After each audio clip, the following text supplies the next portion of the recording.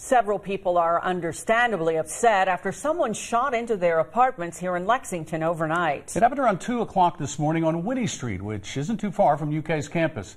One family says it's changed the way they look at where they live. LEX 18's Jacqueline Nye has the story. One man says he was lying on the couch when he heard a weird sound. And I hear a big pop.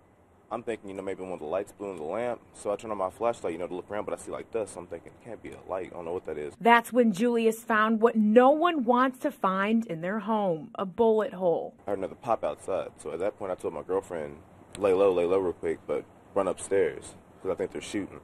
So we both ran upstairs and told my mom what happened and everything. She called the cops, and yeah, there was a bullet hole in the wall. The people who live on Winnie Street say it has been a quiet and safe place to live, and then this happens. You think you're on UK campus, you're just in a safe area, but, I guess crime can happen anywhere. Police say a bullet went through 3 separate apartments while 10 people were inside.